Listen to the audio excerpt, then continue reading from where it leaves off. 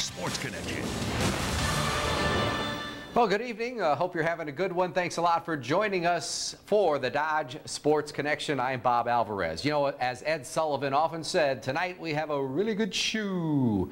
We're going to take a look at the Devil Rays, the Tampa Bay Buccaneers, plus we'll be joined by Tampa Bay Storm head coach Tim Marcum because the Storm opens its season tomorrow night when they host Albany.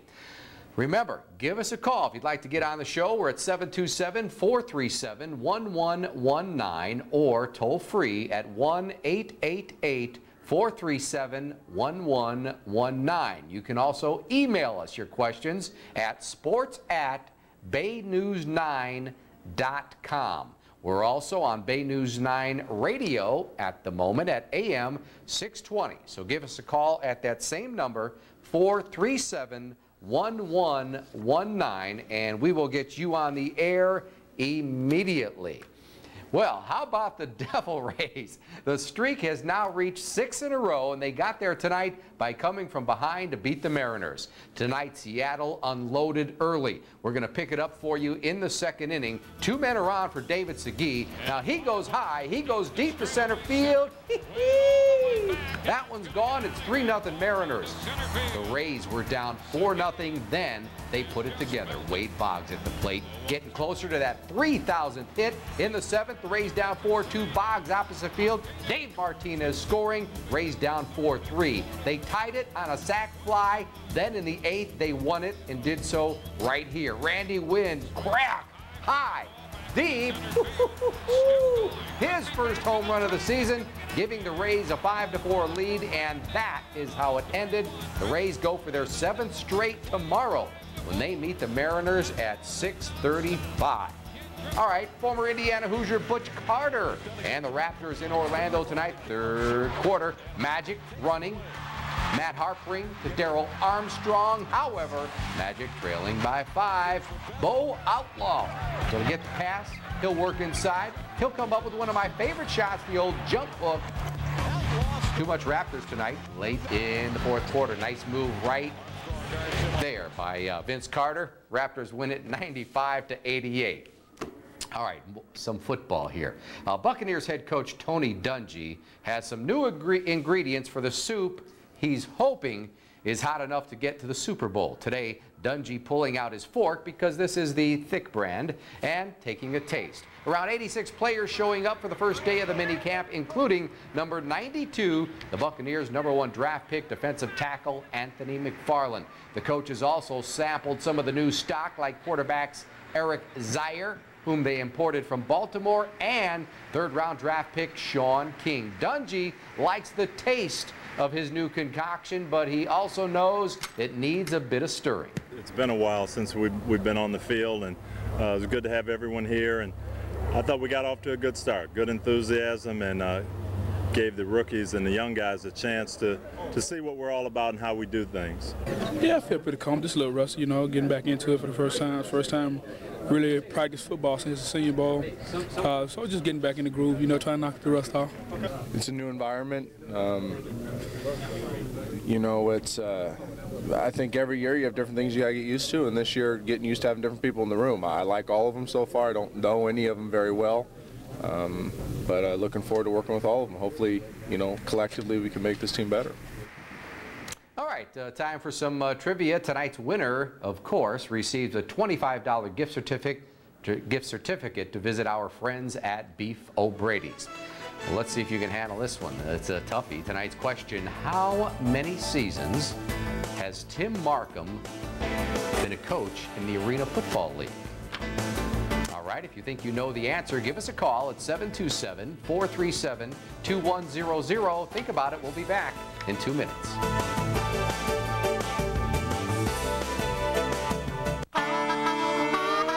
Well, the South loves trucks, that's all there is to it. For work or play, just get out and do it. The truck stop of the New South. The new Dodge. The truck stop of the New South.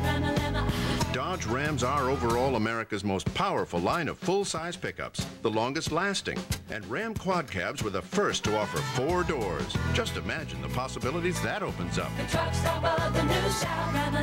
The truck stop of the New South. The new Dodge.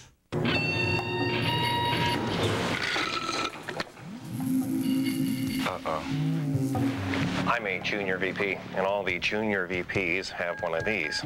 So I'll just call my secretary, and then she'll voicemail. Chuck, number 4's down. Gotcha. I'm a mailroom guy, and all the mailroom guys get to see the phones that the senior VPs get. Nextel's two-way radio feature makes ordinary cell phones seem ordinary. I do about 70,000 miles a year in this car, and I go through a lot of tires.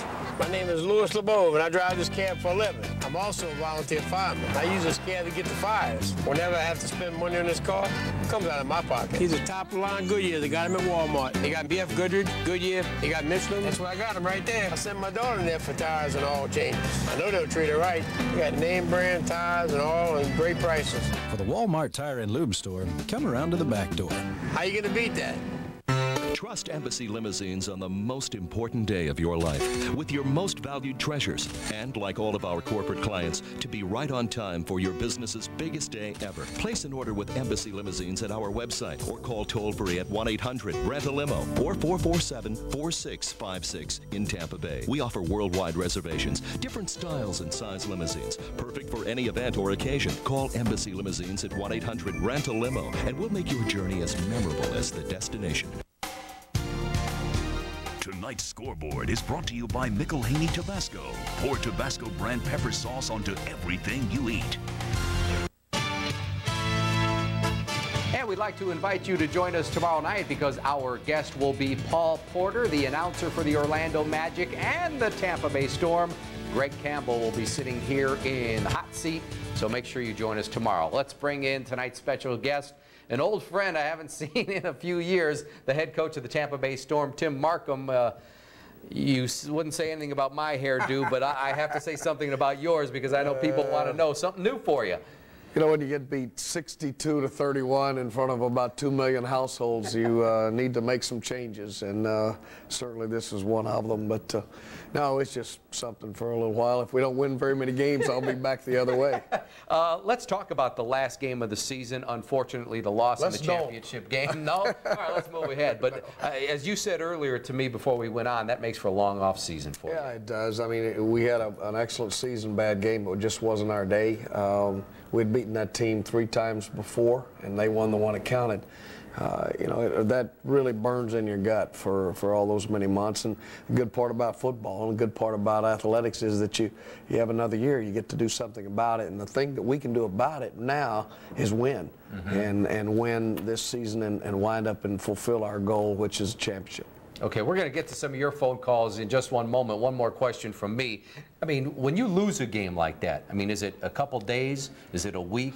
Or I guess where is the point where suddenly you say, okay, hey, it's over and we do have another year? You know, it's the toughest one that I've ever had to deal with. I mean, because I think our expectations were so high, and we did have one of the best football teams that I've ever coached, certainly in this league. And you know, it was so disappointing that it took a lot longer for me to, quote, climb out of the jar, so to speak. So I'm not sure that I'm out of it yet. I think that once we play tomorrow night, our total focus is on the 1999 season, and it has to be, you have to forget it, and you have to go forward. What time is game time tomorrow? 7:30. Okay, we want to make sure all of you get out there and see the Tampa Bay Storm tomorrow. With a season like you had last year, such a good team, do you make many changes for this year? You know, the changes that we will make have been forced upon us. Certainly trying to replace Johnny Harris, the Defensive Player of the Year in our league, is the #1 chore. We also went through an expansion draft where we lost 5 of our players to Buffalo, who was coached by one of my former assistant coaches, Dave Winham. So I think that certainly the other players, with the exception of Johnny, will be easier to replace. That's the question. Can we replace a guy like Johnny Harris? And if we do, then we'll be as good. Okay, the phone lines are burning up. We've heard them ringing. Greg from Orlando, you're on with the head coach, so go ahead. Orlando? How you doing? You took a call from Orlando? Hey, come on, guys. I know I'm a Predators fan, but still, I had a question about your coach or quarterback situation. What are you guys going to do for a backup? Okay, you couldn't hear the question, no. But he wants to know the quarterback situation and what you will do as far as a backup is concerned. Of course, Peter Tom Willis is our quarterback. We have a backup who has looked pretty doggone good. He was 9 of 10 against Orlando in the exhibition game. We got named Josh Walwork from Wyoming. Josh threw for over 4,000 yards his senior year and led Wyoming to at one time with 12 straight wins.